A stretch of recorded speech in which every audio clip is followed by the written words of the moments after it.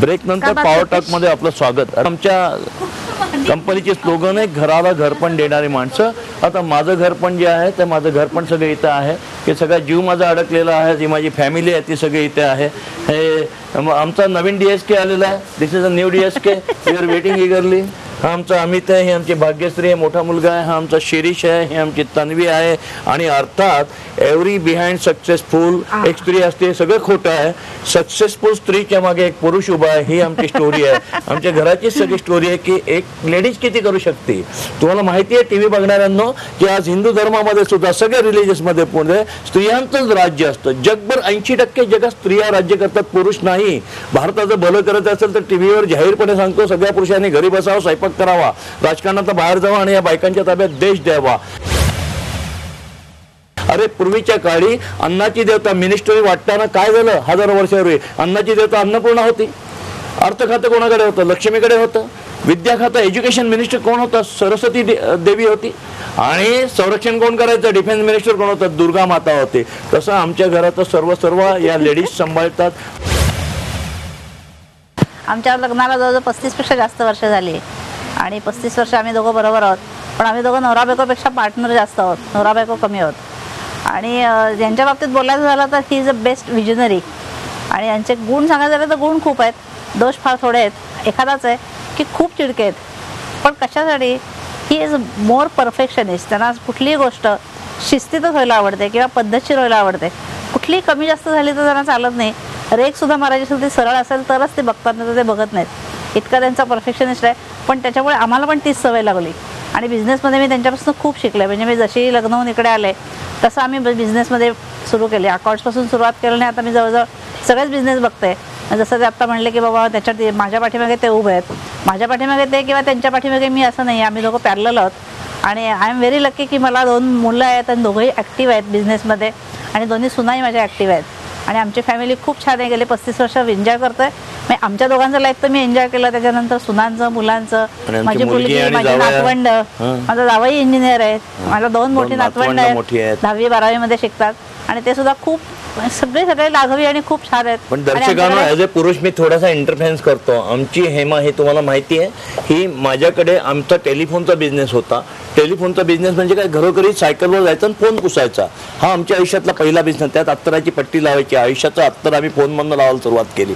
त्यावेळेला ही आमची हेमा, ही छोटीशी मुलगी स्कर्टवर यायची, तिला 30 रुपये महिना पगार होता, सायकलवर जायची। 30 रुपयाचं डिपॉझिट आम्ही घेतलं आणि 30 रुपयाचं ही हेमा, ती आमची भाग्यश्री। तर तुम्ही ही 30 रुपयाचं डिपॉझिट सुद्धा तिचा दर महिना 5 रुपये मी पगारातनं कापून घेतलं।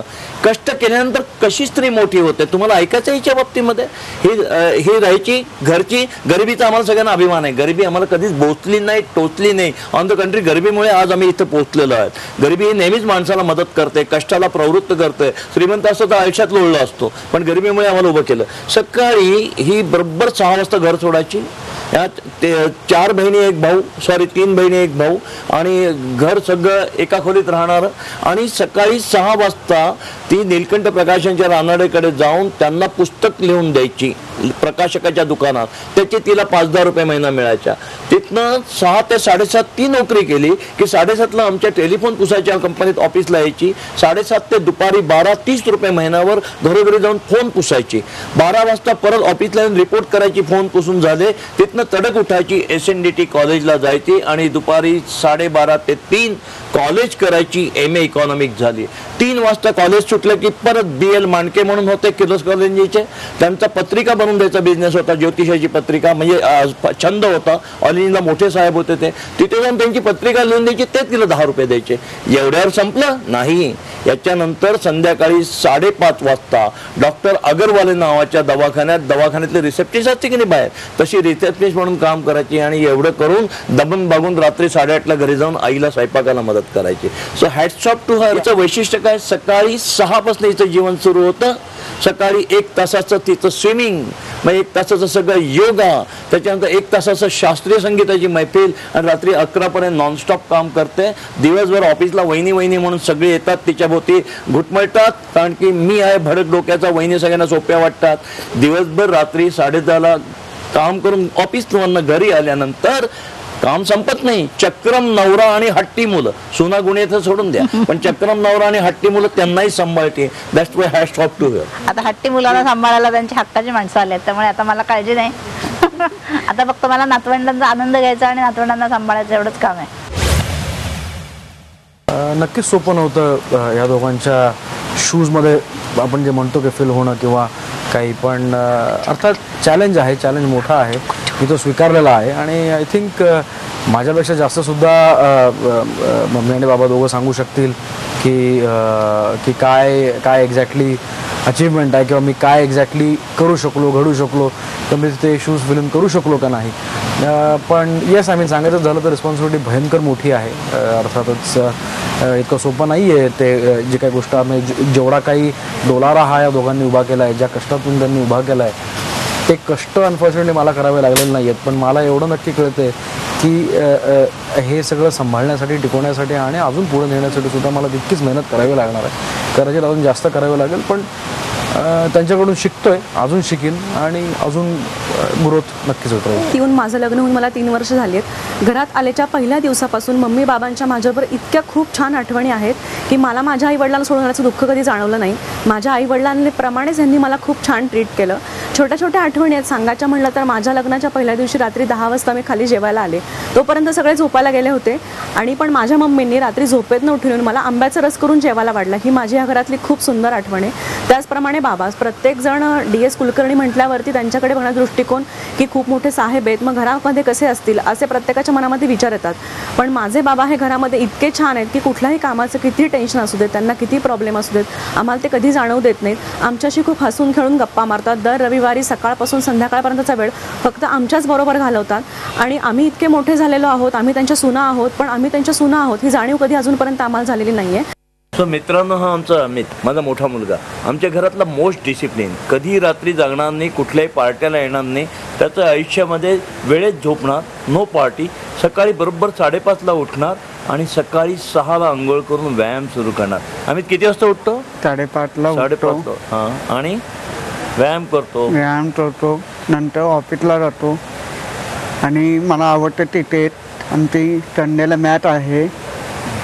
आज सकाळी मला इतका अभिमान वाटतो याचा, हा बोलायला थोडासा लाजतो आहे. हा सगळ्यात आधी बिझनेसचं पहिलं प्रिन्सिपल ना, मालकाने दुकान झाडायचं पाहिजे, मालकाने दुकानाच्या पहिल्या पायरीला नमस्कार करून दुकान उघडायला पाहिजे. हा कुठलाही स्टाफ यायच्या आधी, आमच्या घरात याच्या एवढं डिसिप्लिन मला कोणी नाही. सकाळी 7 वाजता टोयोटामध्ये गेलेला असतो आणि दुकान उघडून नमस्कार करून आत बसलेला असतो. हॅट्स ऑफ मित्रांनो, जे कोणी तुम्ही बघताय हा TV 9चा शो, हा काय talk, power talk, okay, power talk English शब्द आहे म्हणून मराठी भाषेत थोडासा अडखळत आहे, पण छान आहे.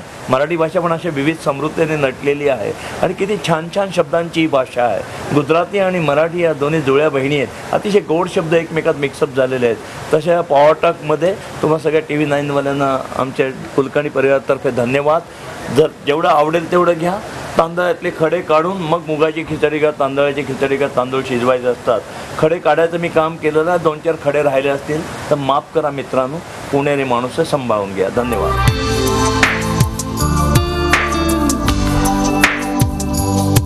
मित्रांनो, इथं थोडंसं थांबूया.